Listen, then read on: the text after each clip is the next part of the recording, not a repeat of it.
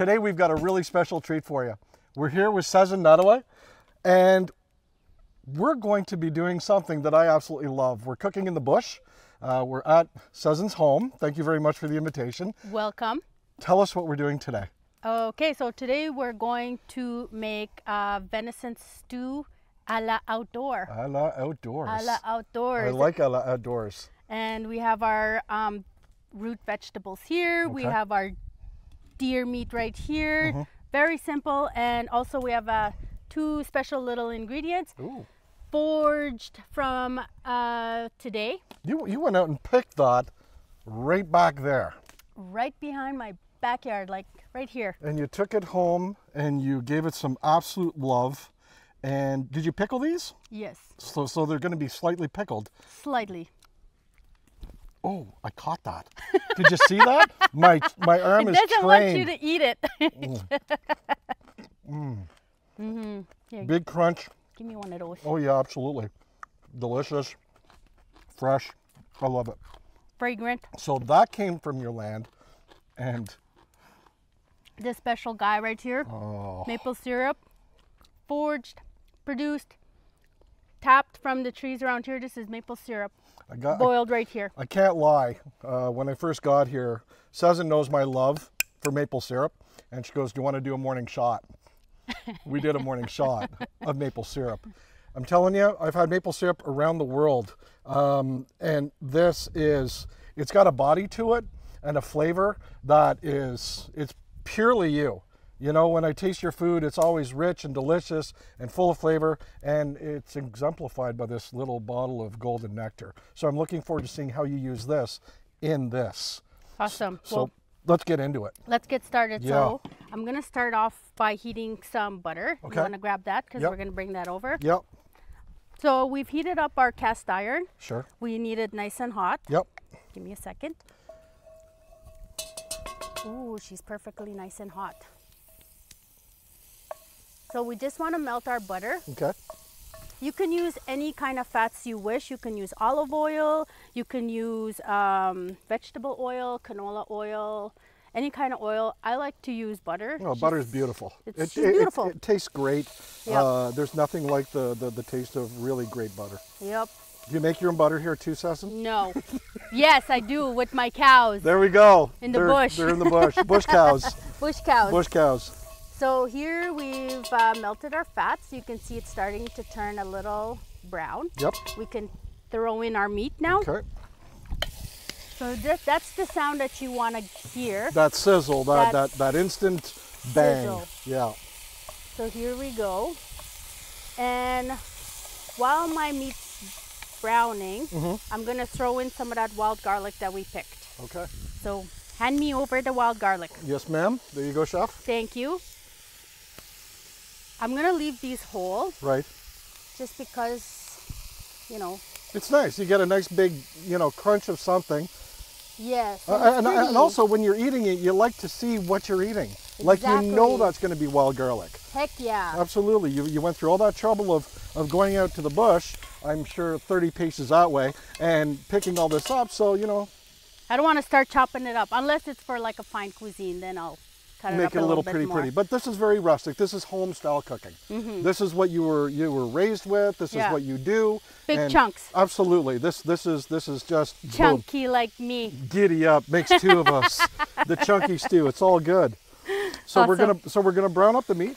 Yes. And that'll take 5-10 minutes. Yep. And what else is going to be going in this aside from the meat and the root vegetables? I see this pot right here, and this has got me a little intrigued. You're going to be intrigued for a little bit longer. Okay. I'll just leave that there for a bit. You're not sharing anything until it's time, eh? No. Just like a classic chef. A little bit. So again, I'm going to salt, pepper. season it. Yep.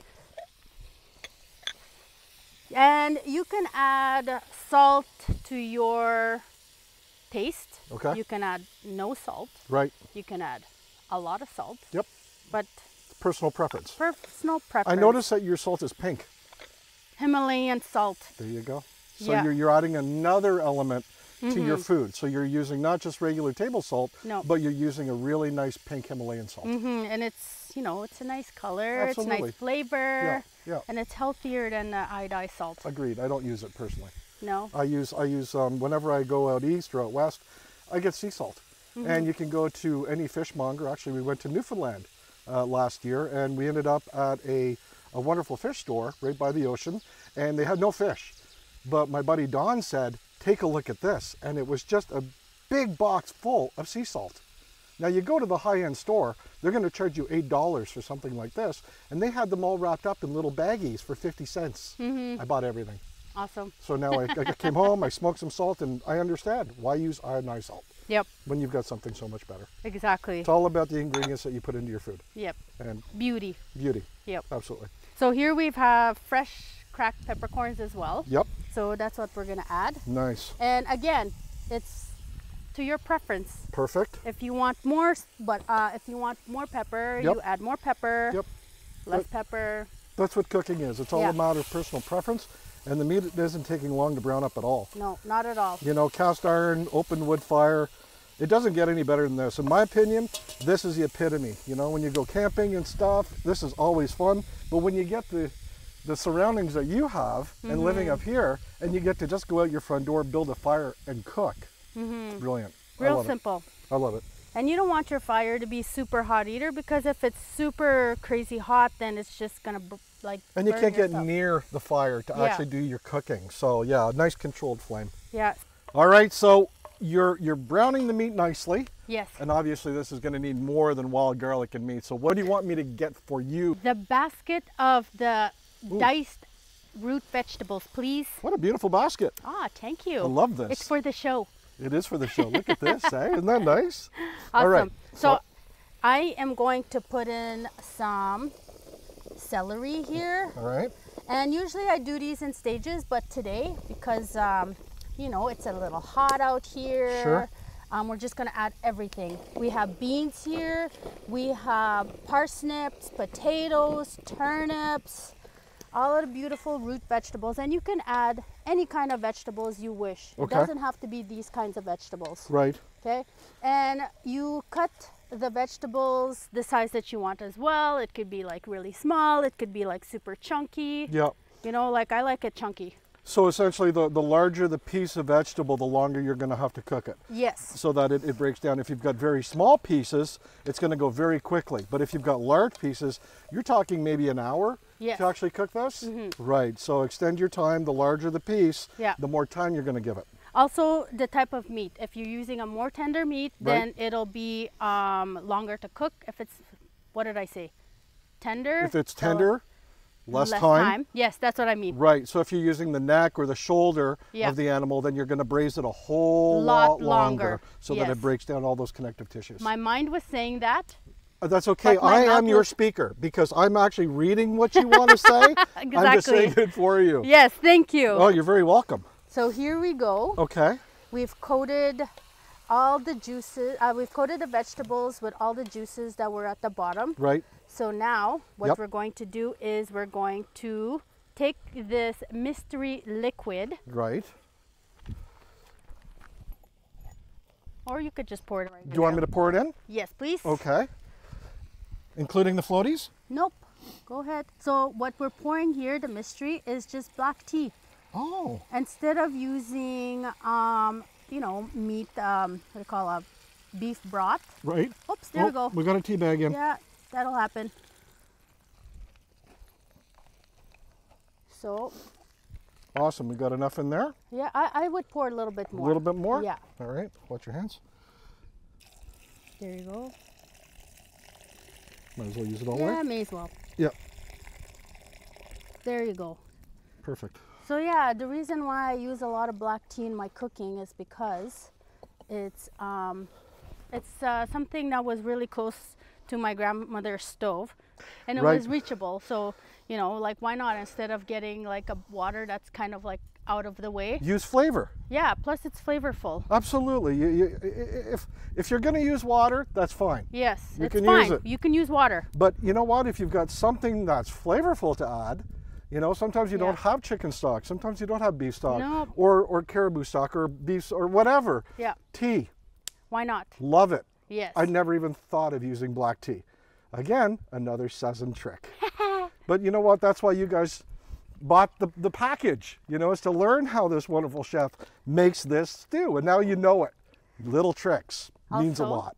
I'm just gonna add a little bit of the vinegar just to give it a little, you know, Yeah, add a little bit more flavor. for sure. And now the ultimate secret ingredient I add to everything. Yes, I add love, but I also add, you know it, Maple syrup. you know it, Say when. when. And I find that brings everything together. A little sweetness. So you got a little vinegar added. So you've got that acidity in there. Yeah. You've got the sweetness of the maple syrup. You have the earth tones of the meat and the vegetables, and you've got that wicked whack of black tea. A little bit. I'm looking forward to trying this. You're when it's all forgetting said and done. another ingredient that's going into this without even knowing it. What do you do? Love. That, but this is a little test. What else is going in here? What's getting in our eyes? Oh, smoke, obviously, the smoky flavor. Yep. Yeah, for sure. That's what's Absolutely. going in It's a there. big dynamic. Yeah. Anytime that you cook over wood, charcoal, you produce flame. Flame equals smoke. Smoke equals flavor. And that's what I'm all about. Yeah. And apparently, you know, people have been doing this a whole lot longer than I have. And to actually do it, you know, the original way, you know, build a fire, get some root vegetables, go slaughter an animal, butcher it out, and make yourself a really good stew. I'm listening, but I know. It's Smoke. you know what? I think it's your grandmother just touching you right now, going, "You're using my idea, so I'm going to throw some smoke in your eyes." especially in your eye. Absolutely, it's all about love. Okay, I'm walking out of the frame. All right. Well, she's walking out of the frame. We're going to let this cook for a whole lot longer. We're going to come back when it finishes cooking and show you what the final dish looks like. Stick around. What a treat we have for you. I love bread. Bread is one of my favorite things on earth, and we're going to do something very special. Yes. What are we doing, Cezon? So with this stew, I usually like to dip some bread, a little butter on the bread. And bread that we're going to make today is bannock. Bannock. Yes. Traditional bread. It's an adapted culture. This is not a Spanish, it's a Scottish bread that was adapted into our culture. Oh. I would just like to clarify No, that. no, I'm glad, because this is what it's all about, is learning. When we were Yes. in your house, you were teaching me so much, and that's what I love working about the festival, is you get to learn so much. Yes. And I'm corrected all the time, and that's a good thing, because ignorance, there's no excuse for it. You can't be ignorant of something, so learn about it. Yep. So Education. education is key. Is key. So yes, we've adopted it, and you know, so we made it our own, Cool. and it's part of who we are as well now. Yep. So bannock, Right. I grew up on it, Yep. and a lot of it was cooked on open fire along with the stew or Very anything cool. that was cooked open fire. Boom. Yep. Right there. Really simple, the simplest bannock that I can do, because I'm really horrible at kneading Okay. the bannock, because then it comes out like rough. Concrete. Yes, concrete. Yeah. Very hard. Yep. So Yep. ingredient, Flour. easy. What kind of flour? All-purpose flour? All-purpose flour. Okay. Simple. Gotcha. About 4 cups Wow. right here. Okay. And then right here we have baking powder. Okay. It's about 1.5 tablespoons, Okay. just to show you guys. Right. That. Maybe a little bit more. So a little bit more. whatever, nice and fluffy, Yes, make You it know? nice and fluffy. because that's what's going to basically make that bread puff up. Yes. Great. So again, Pink Himalayan salt. yes. Okay. You can add again to your preference. Right. If you like a saltier bread, by all means, So about a tablespoon. yes, Okay. add more salt or no salt at all. Gotcha. Give that a quick stir. So if somebody's on dietary restrictions, they don't necessarily have to put salt in this bread. No, you Perfect. don't. Yeah. But if you want to add flavor, Pepper. you can add some pepper. Gotcha. And while you're doing that, Yes, I need to put some butter on this pan so it doesn't stick. yes. So essentially a little paper towel, some That's all really it good is. butter. Now, Yes. do you use salted butter or unsalted butter? I like salted butter. Yep. Yep. Okay. I would add a lot more, actually. A lot more? Yes. Okay. Don't right. cheap out on me. No. This is the learning process. So really goop it on there. Goop it on. Make it thick. Make it show. You know, you want to see that butter. And there you go. And it also, the reason why we goop it on is because it gives it such a nice crunch. Like when you get your bannock, when you take it out, especially, oh, it's just beautiful. Absolutely. So textural qualities are very important. Yes. Okay, so we've got our pan all lubed up with butter, and of course we're going to need some liquid to that. Yes. And so lukewarm water. Okay. Right here. Right. And you know what? I don't measure. It's all about feel. It's always feel, the look. Right. Okay, make a little well, add your water gradually, stir as you go. You don't want to go nuts. You don't want to go nuts. You're already nuts enough. Oh, thank you. Yeah. So just kind of gently stir. Until it comes together. Yeah, as you can see, we need a little bit more water. Thank you for holding it. You're very welcome. It's teamwork. Yes, and it's fun. Oh, yes. You know, we're outside, we're making bread. Totally, seriously, it's kind of cool, eh? Yep. So here we go. See how the liquid is starting to absorb all the dry? Right. This is what we want. We don't want to add too much. Okay. And I know some people, they add like fat to this. This is, you know, as simple as I get. Okay. And if you want to add flavorings to this, you know, if you want to get all shishi lala, you could probably add chopped chives. You could. You can make it yours. But right now we're doing simple. Yeah, very simple, basic. Gotcha. And instead of adding water as well, you could even add black tea. Black tea. Yeah. But I was gonna say, if you want to go like crazy, you add some fresh herbs to this. You're talking chives. Yeah. You can add chopped wild garlic in here, and then add beer instead of water. Giddy up. Holy cow. Giddy up. Game changer. Absolutely. Yes. Nice. So here we go. Right. This is the texture that we're looking for. See how it's kind of fluffy? Just came together, a little fluffy. Yeah. It's not dry anymore, and it's definitely not wet. No. And it's not sticking to the bowl. Nope. Well, a little bit. A little bit. Well, obviously, you know, it's dough. And you don't want to over mix it. This is as much mixing as you want to do. It'll just get too tough otherwise. Yes. Okay. So right here, let's pour it into this beautiful cast iron that's been beautifully buttered. Right.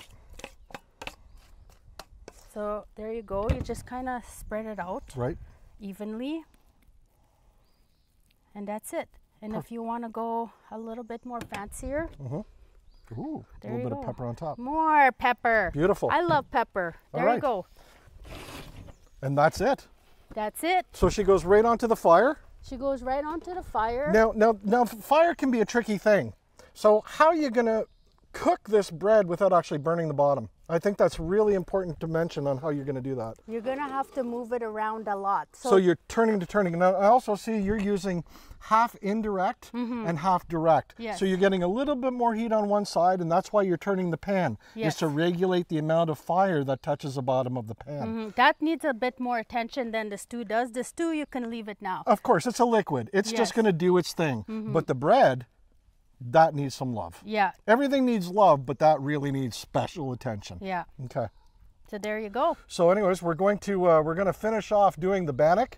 We're going to let that stew roll and do its thing, and we'll be back to check out on some really awesome food. Miigwech, everyone. So we're here today. We're going to forge the ingredient that we're going to use for our stew. This is wild garlic, also known as ramps. We're going to use the bulb as well as the green, because my recipe, I think calls for kale, but I couldn't find any kale in my local grocery store, so we're going to use wild garlic leaves. So wild garlic is usually, the season starts at the end of May, and what you want to do is you want to pick the ones that have the thicker roots, and you don't pick all of it. You want to leave some here, like maybe you want to pick like maybe 50%, you know, 60, depending the amount. Like here, I'm not going to pick everything because I like to leave a little bit left. And you want to snap off the bulb and leave the roots in there. So here we go. We're just going to dig out a bulb. It takes a while. It's, you know, you need patience for it. And you don't want to just dig everything out. You kind of want to go one bulb at a time.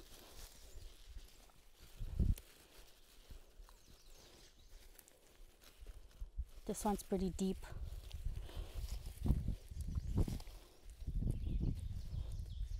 Oh, there we go. So if you're not afraid of worms or any kind of bugs, you know, she's a beauty. So here we go. This is the wild garlic. Beautiful. So we're just gonna dig out a couple so we can throw it in our stew. There we go, one. So snapping it off, making sure we don't have no roots. One root, it's fine, it happens. Just put it back in there. So here you go. There's some spots that you can find it's easier to pick, like this spot. Actually, the earth is a little harder, so you have to really get in there. Sometimes it's super deep. It's not easy.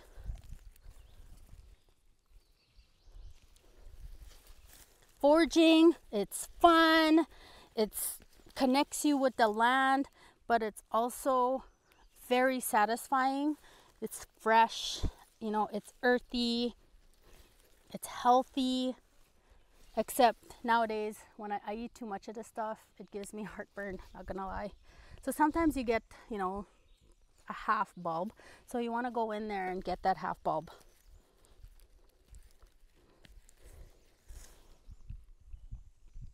Darn it.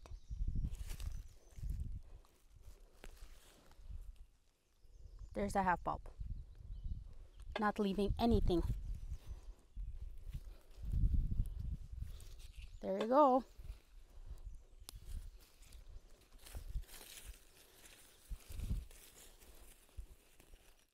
Well, this is really cool. Awesome. We've been tending the fires and watching the stew do, or the stew dudes thing, but most importantly, I watched you turn that bannock. Yep.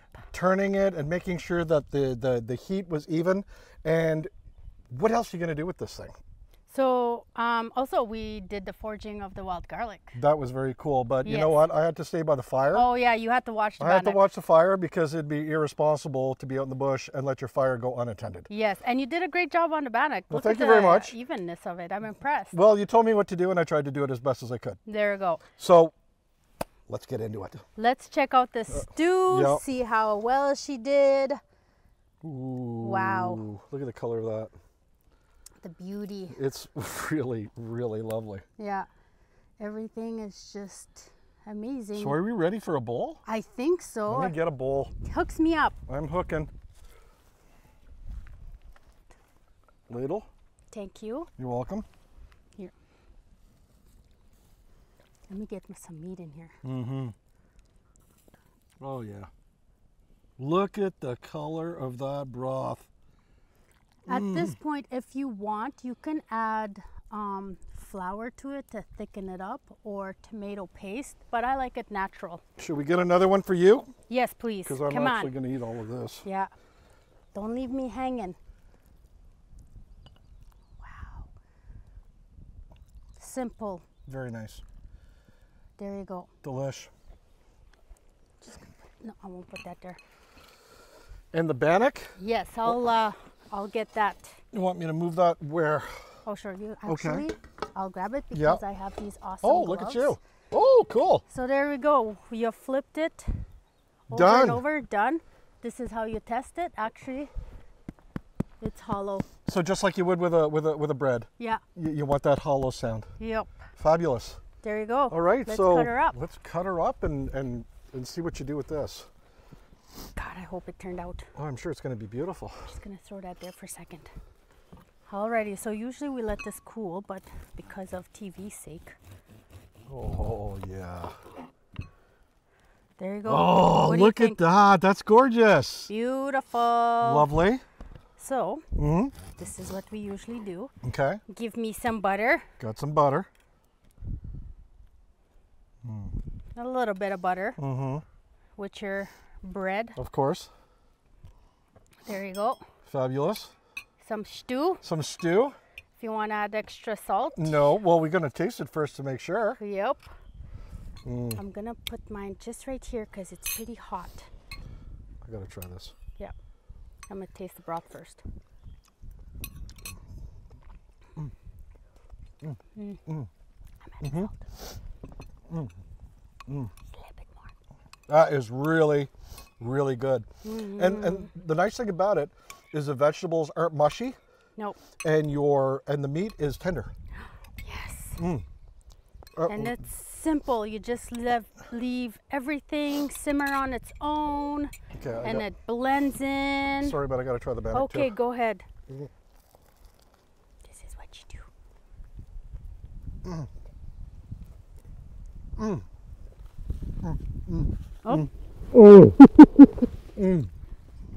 That is ridiculously good.